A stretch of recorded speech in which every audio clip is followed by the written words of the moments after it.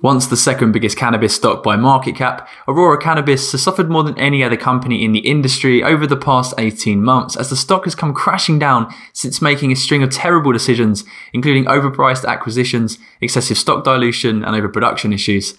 The stock is now 90% from its all-time high, having been abandoned by its once adoring investors. Be greedy when others are fearful is an age-old stock market saying, and I wonder if Aurora is the perfect example of where to apply this piece of stock market wisdom, or is the company a sinking ship? Knowing the answer to this question could make investors a lot of money, so let's try and figure it out.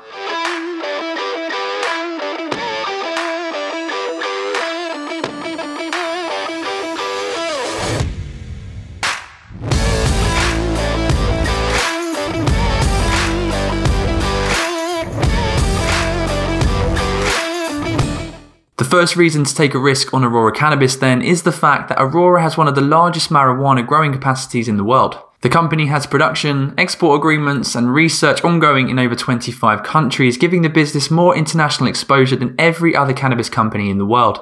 Secondly, the management responsible for the poor decisions that have plagued the company have now left the business, and the new executive team have made wise decisions and financial progress by slashing expenses and reducing cash burn. The third reason is the fact that Aurora's overproduction of cannabis was partly caused by Canada's lottery system for awarding dispensaries with licenses. The Canadian regulator recently replaced this system, and this has allowed retail dispensaries to shoot up from 24 to 150 over the past 12 months. Reason number 4 is because Aurora has the largest share in the Canadian medicinal cannabis sector.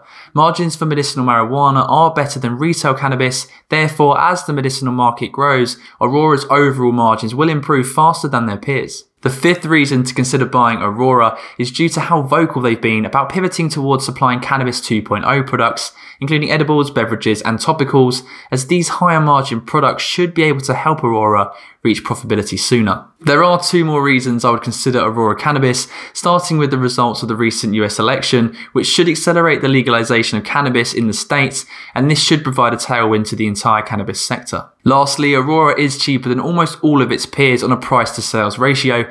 The cannabis industry currently has razor-thin margins, yet as the industry matures, companies will get better at managing production, and this will benefit Aurora thanks to their large amount of revenue. Before you go and buy shares in Aurora Cannabis, it's important to consider the stock is extremely risky, and here are some reasons why. Firstly, Aurora is the least profitable cannabis company out there right now based on earnings per share and free cash flow. Right now, the company has around $150 million in cash and investments versus $500 million in liabilities, which leaves Aurora genuinely at risk of going bankrupt as they walk this tightrope. Another huge cause for concern is that over the past 5 years, the company has consistently issued more shares to fund their expansion, and due to their current financial problems, it's likely Aurora will continue to raise money via future share offerings at the expense of their shareholders. Another issue that Aurora is facing is that for some time the company has focused on becoming the largest producer of dried cannabis products.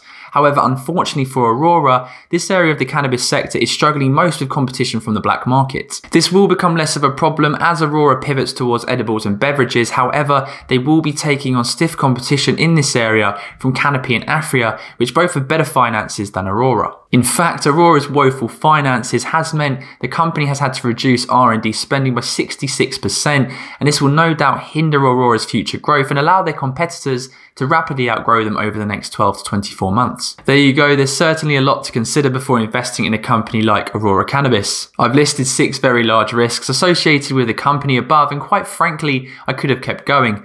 Therefore, investors with a low risk appetite should probably avoid Aurora, at least until the company can prove that they're out of trouble and profitability is in sight. If, however, you are willing to take calculated risks, then buying shares of Aurora while sentiment remains extremely low could well be a very lucrative move, because despite the risks associated with this stock, the reward potential is huge if Aurora can get its act together, starting with a potential 1,200% increase back to all-time highs. I hope you enjoyed the video, and before you go, please click the like button. It takes just a second, whereas this video did take me quite a long time, and hopefully it can save you or make you some money. Stay tuned for my upcoming videos and check out my website tradingplaces.com for loads of free trading ideas, and remember that your money should be working for you and not the other way around.